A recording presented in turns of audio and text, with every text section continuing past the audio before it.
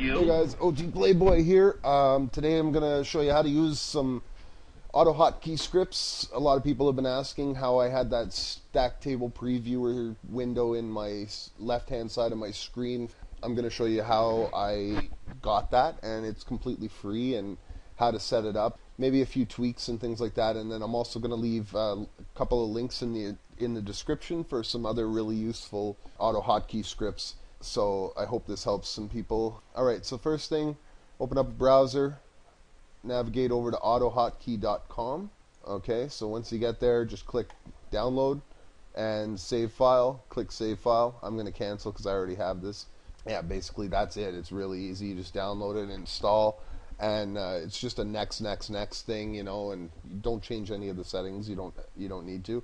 So anyways, yeah, so once you have that all downloaded and installed, then all you're going to have to do is navigate over to a site which hosts some scripts. So 2+2 is a good one. This is the one for the stack table previewer.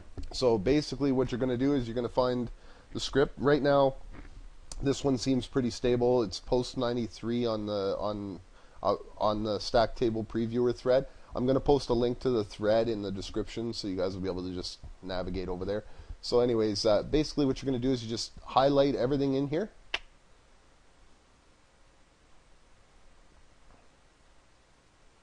Okay, you got it all highlighted.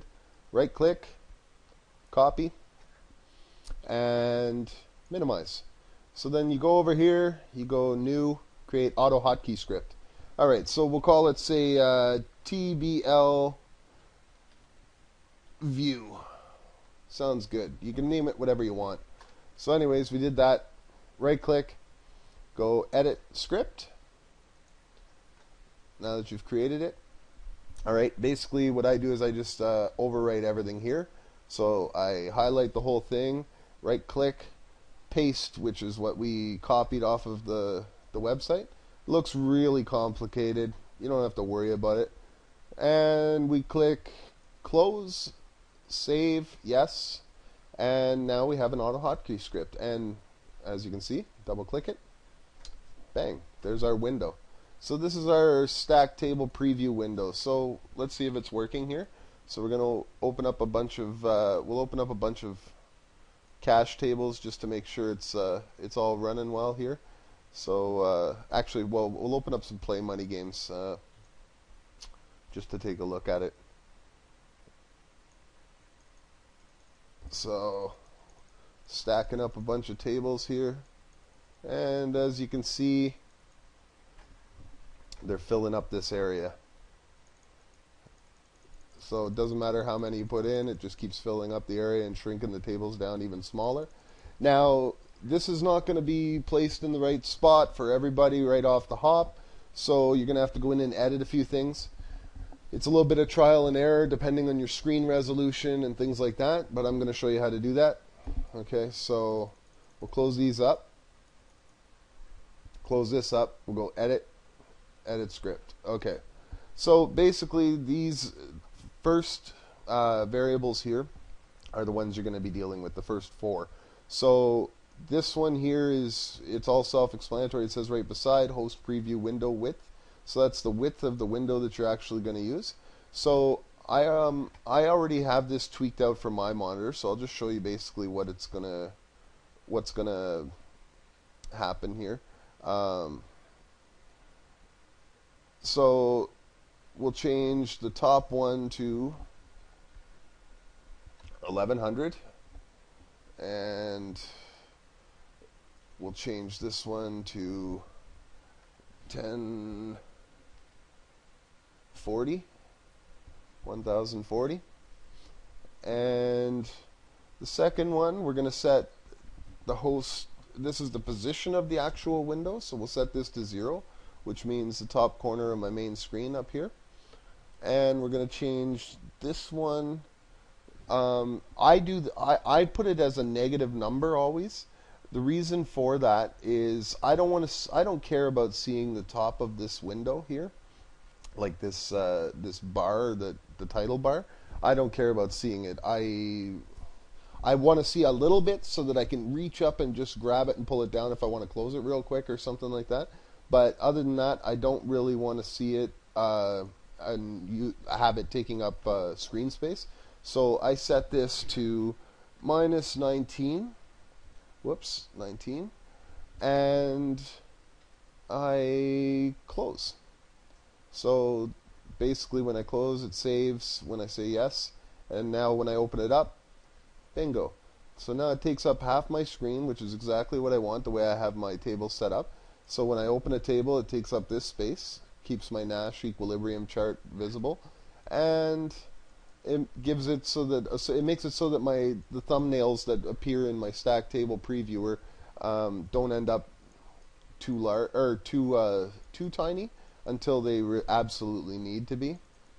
Okay, so yeah, as you can see, you can get away with with 12 tables, they're still fairly visible, which is great.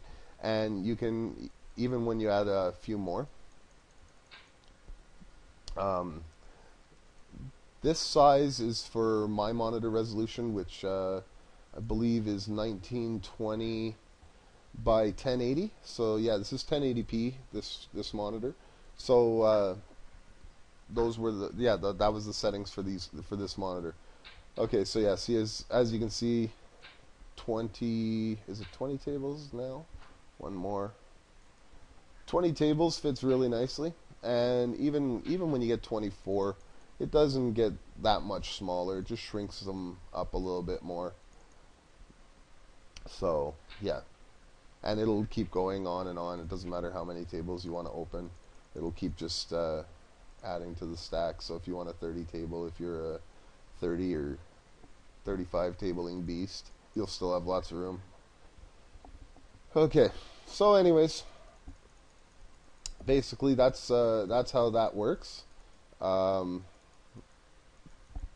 few of the other nice scripts I use are, I'll show you what they are. Is actually, I think there's only one other script that I want to share, and that would be the table counter. Okay, so what this does is it basically keeps track. I keep it here. It keeps track of how many tables the top number is that you have currently open, and the bottom is how many tables you've played since you reset the counter. So if you right click on this, you can minimize it to the tray, and then it shows a simple number/number here, which is what the actual box shows up here. And you can also click reset on it so that you can reset this number here on the bottom. So this is a pretty handy script. So I'll leave links in the description to both of these, as well as a few others. There's some scripts like the sit and go opener that might be helpful to some people who don't have Table Ninja. There's also Stars Cache, which is for cache players. I don't know if any of you are cache players here, but it basically has hotkeys and pot betting and things like that. Pretty much everything you need to play cache games or whatever, to automate it a little, make things a little easier. So anyways, let me know what you guys think about this video, and any questions or anything like that, post them in the description. I wanted to ask what you guys want to see. I know you guys want to see 18-man strategy videos, and I know that I said that I would be posting some, but I've been talking to quite a few of the regs at the 18-mans, and a lot of them have told me like they really don't want me posting strategy videos. It's like free strategy videos of 18-mans, because like the edges are already small enough at those games right now that they don't want me giving out free information, which I also thought about it myself, and I don't want to be giving out free information either. You know, like there's no point in me making my own games tougher than they have to be. I will post, still keep posting results, and I will post some maybe some MTT stuff and some generalized strategy possibly, But I'd like to know any other things that you guys would like to learn or like to know or whatever, and hear about. You know, like maybe I don't know. You guys let me know what you want to hear about. All right. Thanks. If you want to see more content from me, click the subscribe button in the top left. If you like the video, click the like button. Leave any comments down below, anything you want to know about, any topics you guys want me to do a video on. All right, thanks. Bye.